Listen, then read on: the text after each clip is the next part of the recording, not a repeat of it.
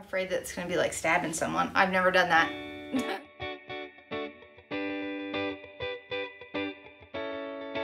Hey guys, welcome back. Today we are making Cuban-style pork shoulder with mojo sauce. If you want to see how we picked that recipe, you can see this video right here. If you don't know, we are cooking our way through Christopher Kimball's Milk Street, the New Home Cooking Cookbook. This is our third recipe. This is episode 5. I'm so glad you're here.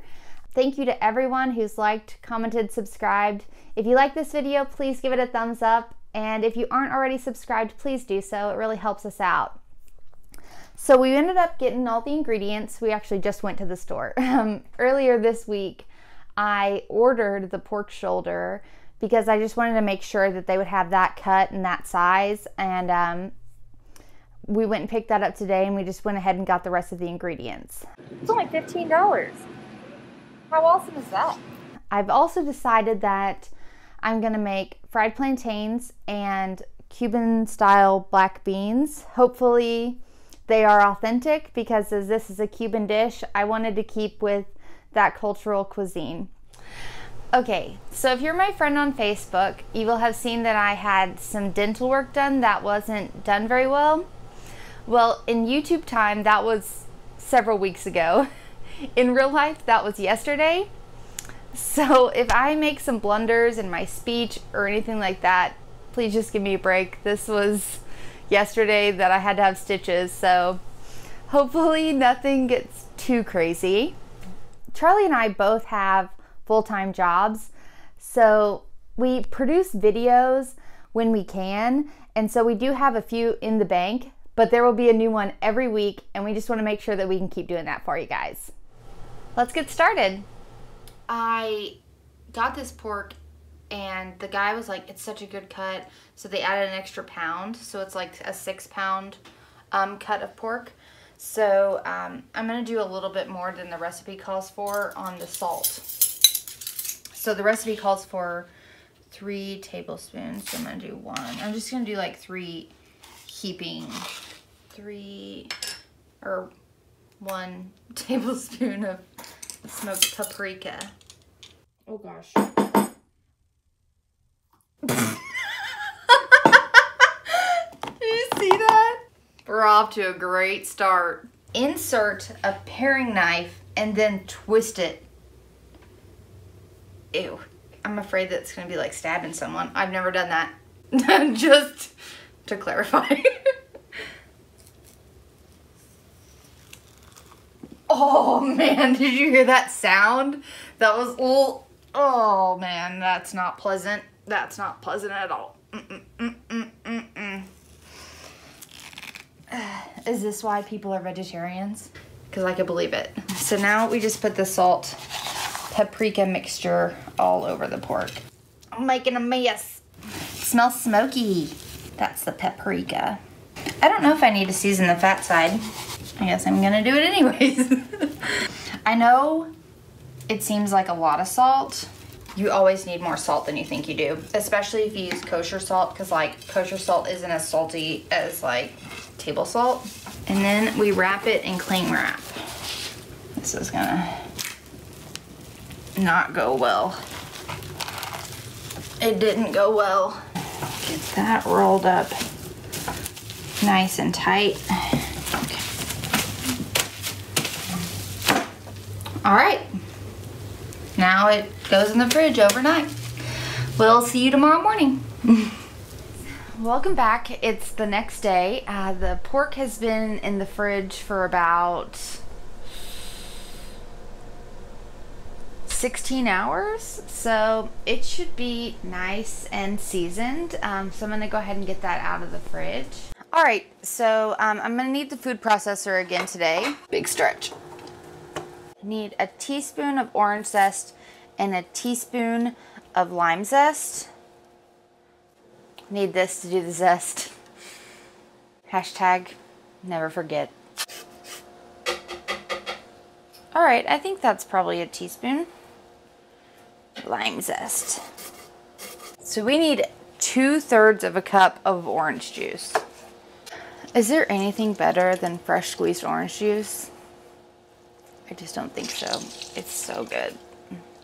Oh, I need to turn the oven on. It says 400 degrees. Our oven is really inaccurate. Luckily, we have a handy dandy little temperature gauge. All right, so we're just right at the 2/3. So I need 1/3 cup of lime juice. So I'm just gonna fill this up to a cup. Getting my hand workout for the day. All right, perfect. We have 1 cup of total juice. In a food processor, combine both zests, which we've already done, the oregano. We have to go outside. Take some of the big ones. Okay, that should be enough. We'll see. It says 1/3 cup of oregano leaves. This is Greek oregano. I don't know if there's a difference. Charlie tried some though yesterday and he said that it tastes like oregano. So I think we're good. That's a 1/2 cup measuring cup. Whoops. Do you think that's enough? That little line there is 1/3 cup. Back out into the great unknown. All right. I like the way fresh herbs smell. I mean, except for cilantro. Speaking of which, I have a friend who follows our videos, and she said that she also has the soap gene and that she uses parsley instead. And also Binging with Babish, he does it as well. He calls it cilantro. So we will be using cilantro for this recipe today. All goes into the food processor. And then and then. Okay, sorry. 8 garlic cloves. These are kind of small, so we're just gonna say that that's 8. I'm really excited to eat this, like in very small bites, because my tongue is just not, we are not at full bite capacity. I am struggling so hard to get these garlics peeled. To get this garlic peeled. Garlic is plural. 2 tablespoons of extra virgin olive oil. 2. 1 tablespoon ground cumin. It doesn't fit. All right, that's a tablespoon-ish. Pepper. Ooh, that is a potent scent of something. Black pepper. All right, and so it says process until the garlic is finely chopped, about 1 minute. And this has to go this way. The struggle is real, man. That looks pretty finely chopped to me. Look at that. Look. And then it says add 1/4 cup of the juice. And process until combined. Just want to make sure that it's homogeneous. I think we're homogenized. Is that a word? Homogenized? Man, that oven's janky. Ooh, is that a bad word? I don't know. Sorry if it is. Baby Yoda. Look at him and has his hat. So I have cleaned up and I feel better. We have to make a sling, is what it says. And there are picture instructions.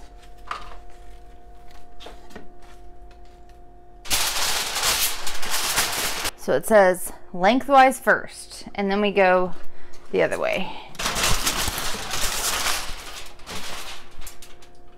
Oh, that was loud. Okay. And then we put the rack in there. Yeah, we're going places.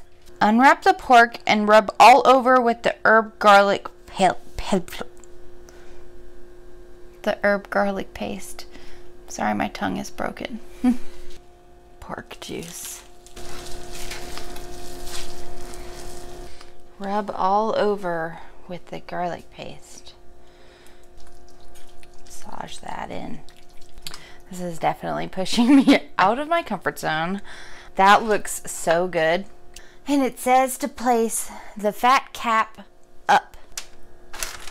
And then it says pour a 1/4 cup of the juice into the bottom of the pan. Loosely fold the excess parchment paper over the pork. I'm not doing so great. Fold the excess foil up over the pork to create a packet. I gotta stick a probe in there so that we know what temperature it is. I made this. Roast until the meat is tender and the registers 190 degrees Fahrenheit. And look, y'all. It's perfect. That never happens. That never happens. Let's put this in the oven. In it goes.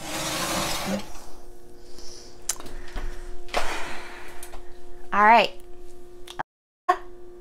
Set a timer for 3 hours. 3 hours, starting now.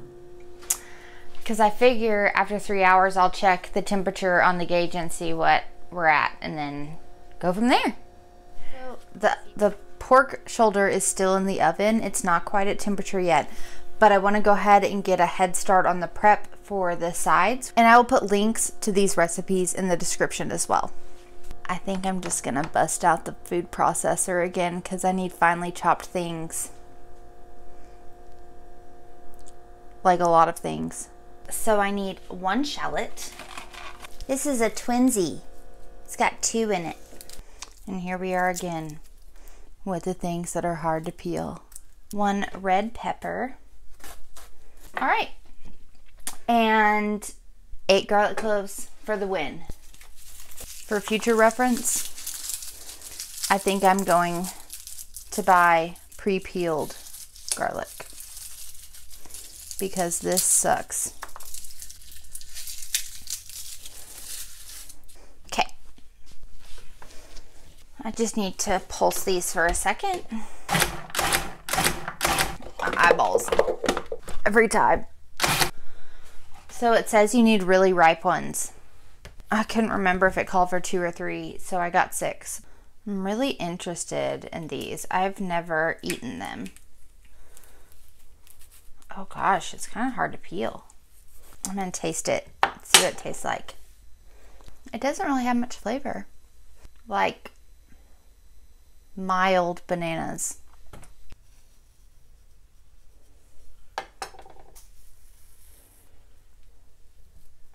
Cool. That's so satisfying. So we are at 190 internal for the pork. So I'm going to take it out of the oven. You hear that?